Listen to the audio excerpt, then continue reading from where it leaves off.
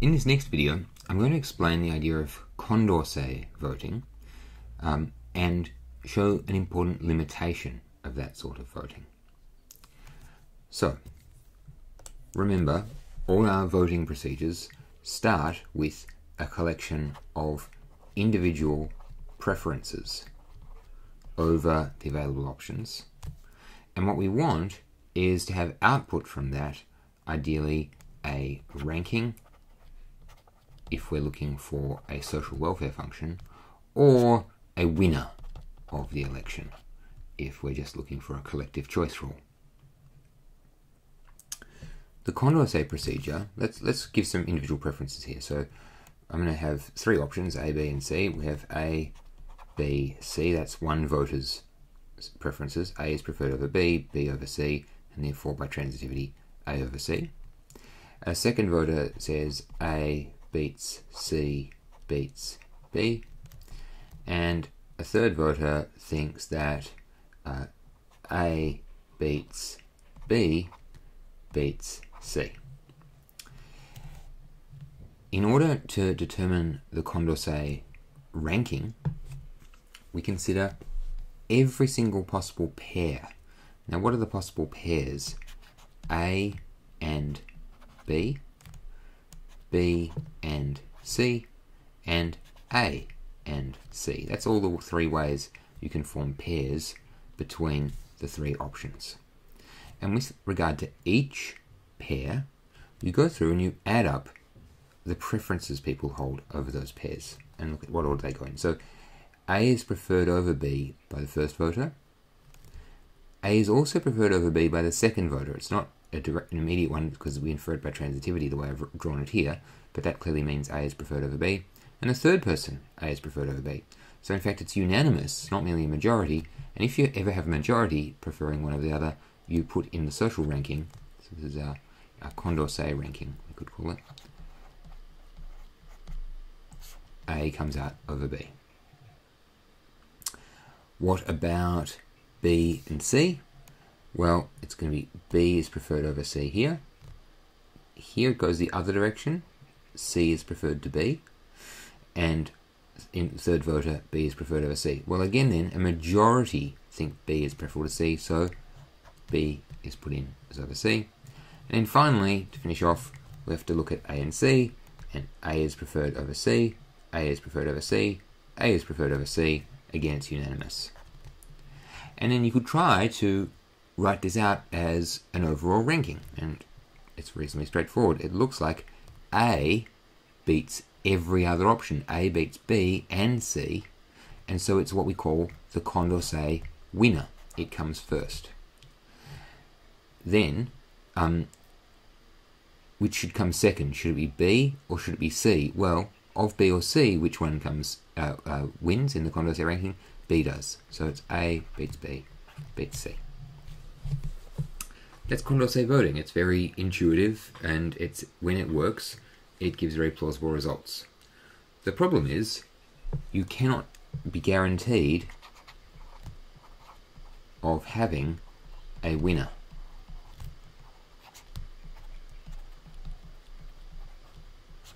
That is, remember, a winner is an option that beats all others.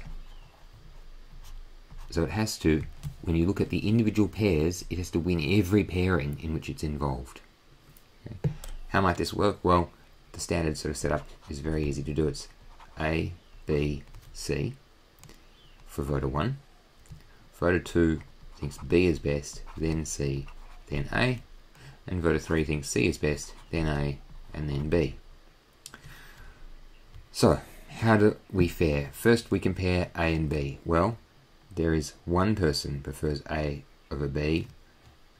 This person prefers B over A, but the majority, because the third person says A over B, the majority says A is ranked better than B.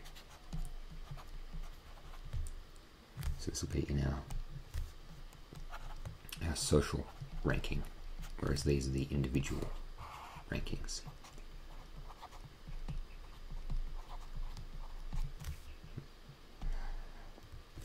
Now, What about B versus C? Well, one person ranks B over C, two people rank B over C. That's already enough for us to know we've got a majority. We don't even need to check the third. So B is ranked over C. And finally, what about A and C? Well, one person ranks A over C, but one ranks C over A, two rank C over A, so C is ranked over A. So, is there one option that beats all others?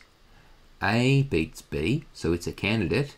We now have to check, how does A fare against C? Unfortunately, A is beaten by C. So A is not a Condorcet winner. Okay, what about B? B beats C, so it also is a candidate. But hang on, we've already noticed A was beaten by B, so no, it can't possibly be a Condorcet winner. So neither A is nor B. What about C? Well, C looks like a candidate when you notice that it beats A, but no, C is beaten by B. So there is no Condorcet winner, and this is what's known as the Condorcet paradox, that you can have a set of preferences like this, which are all individually rational. They all rank the options in a perfectly rational way. They respect transitivity, there's no cycles, and yet collectively nothing comes out as top. In fact, there isn't a collective ranking. If you try to represent this in an ordering, you'll fail, because you might put A at the top at first, and then put B below it, and then put C below that, and we'll draw in arrows here to sort of indicate the direction of ranking.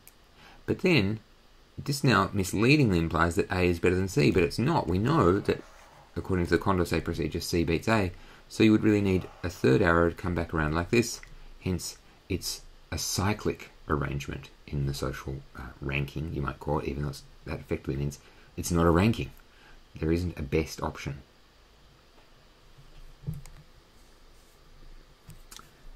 Now, obviously, in the real world, we don't put up with that. Okay? We don't have an election and then say, oh, guess what? There's no winner. People are very concerned when they have real elections to make sure that there is, in fact, every time a genuine winner. So, one obvious conclusion is, in the real world, we tend not to use Condorcet voting because there's too much of a risk of it not leading to a definite outcome. And note, sometimes we get in real-world elections ties, whereby the vote seems to be sort of drawn perfectly between two sides. That's not the same problem as this. That would be saying, really, you could toss a coin. Either one is equally preferred at the social level. But in this case, none of our options is equally best preferred with any other one. Nothing is best preferred, because everything else, every option, there's another thing that is preferred over it. So in the real world, what we have are options that real voting procedures, maybe not always, but often guarantee a winner.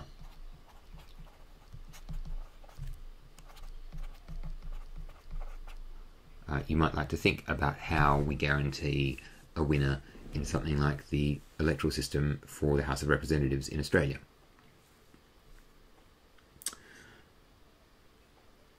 The issue is it safe to change what looked like an attractive, plausible way to start the Condorcet process and tweak it in a way to come up with some real voting procedure that guarantees a winner? Is that going to have some drawbacks that come along for the ride? Now, you can study individual methods and you can note drawbacks of individual methods, but in order to reach a general conclusion, this is where we like to use the mathematical power of something like social choice theory to generalize about what's going to be good or bad about a whole class of voting procedures.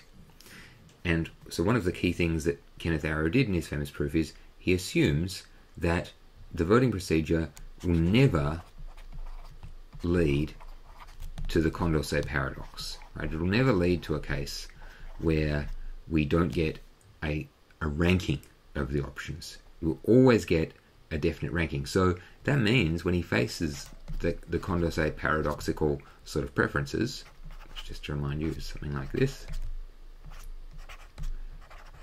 he must be using some method to break a tie. Just to give you a sense of what sorts of methods might we use, well, there's one called the border count, right? Where instead of just asking people their pairwise preferences, you ask them to assign numbers to things. So it might be that we have option A here, B here, C here, and we have voters, and this voter could say, I'll give this one 1, this 2, and this 3. This person might say, I'll give this 2, this 1, and this 3. This one says, I'll give this one 2, this one 1, this one 3, this one 1. And the method then is you add these numbers, and whichever one comes out with the lowest number is the winner. So the sum here is 5, 2 plus 3 plus 1 is 6, 3 plus 1 plus 3 is 7. So it turns out the lowest thing in this ordering is A, and so it can come out with as first in the border count. So it's spelled B-O-R-D-A. There are other methods you could use. You could say to people, look, you don't have to assign numbers 1, 2, 3. We're going to give you 100 points, and you can distribute the points however you like. So you might distribute 100 to this, and 0 to that, and 0 to that. Or you could say, indicate your sort of indifference between a couple of options, and you're not much liking the third by going 50, 50, 0. Or you could show what a close call it is for you by voting 60. That's not going to work out. Let's make it 40, 31, 29. That would be somebody who finds it very hard to separate the options but narrowly prefers A. All of these methods will avoid the problem of the Condorcet paradoxical preferences. If, for instance, you put in just the straight analog of the Condorcet paradox case, whereby it would be 1, 2, 3, 2, 3, 1, 3, 1, 2 are our preferences. Let's just put that in. 1, 2, 3, 2, 3, 1, 3, 1, 2. Well, it's not an entirely satisfying result. It turns out that the border count is tied. All of them get precisely 6. But at least this is now a principled rule which says they're tied. It's not a rule that says, a la the previous Condorcet procedure, that there is no best. So when Arrow is going to present his proof about the power of social choice methods and their limitations, he's assuming that, like the border method, they're always going to manage to impose some sensible ordering on things, even if it's the slightly frustrating they're tied type of method. That will do for Condorcet voting. In the next major video, we're going to go on to Arrow's actual strategy for how he develops his proof.